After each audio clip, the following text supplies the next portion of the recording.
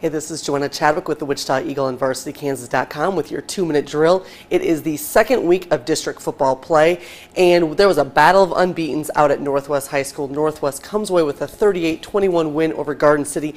Alex Bott with 4 touchdowns. But how about this stat?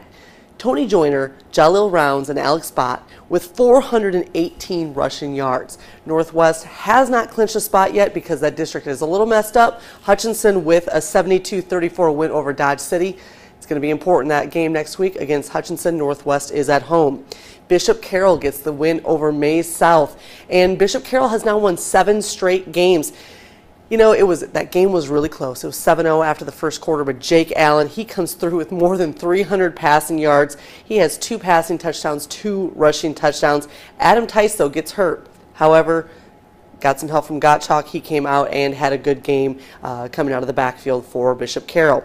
Valley Center gets the win over Mays High, also in that district. All right, Holstead, that was the game I was at. 32-28 over Garden Plain. I didn't know what was going to happen here once I found out that Blake Beckett for Holstead, an incredible running back, was hurt. He was on the sideline wearing a knee brace, but man, they played incredible against a really good Holstead team, or Garden Plain team. They were both unbeaten. Eli McKee with 258 rushing yards for Holstead, 2 touchdowns. Lake Heimerman was incredible, 2 touchdowns for Holstead. Alex Becker for Garden Plain, he throws for 4 passing touchdowns and 229 yards. 3 of those touchdowns were to Nate Pauley. All right, on the other side of that, you know, you're looking at Holstead comes away with the championship there, the district championship, but Garden Plain is still alive. They've got to get a win next week. And that win was sealed by Casey Core. I tell you, that kid, an incredible interception in the final 30 seconds of the game to seal that win.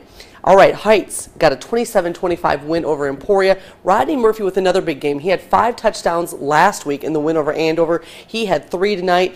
And I tell you, both Heights and Capon have clinched a spot in the 5A playoffs. They're both 2-0, and they will meet next week. It was Capon 51-27 over Andover. Capon with 30 fourth-quarter points to take a close game and just blow it out. Nick Channel with 130 rushing yards, 2 touchdowns.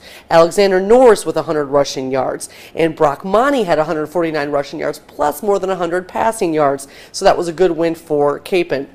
And Derby gets a win over Wichita South, 51-13. South High now with 4 straight losses. Derby, though, Brady Russ, 3 touchdowns, 132 rushing yards, and they clinch a berth in the Class 6A playoffs. Mulvane gets a win over Wellington. Jaden Price, 201 rushing yards, 3 touchdowns, and this kid continues to impress. You know, he's a young quarterback, but he continues to play really well. And Cheney gets the win over Chaparral. Cheney with 3A district championship there. Game-winning touchdown thrown by Micah Grover, whose grandfather just died a couple days ago. Very sad situation, but what a way to remember his grandpa. Thanks so much for watching the 2-minute drill. Enjoy your football.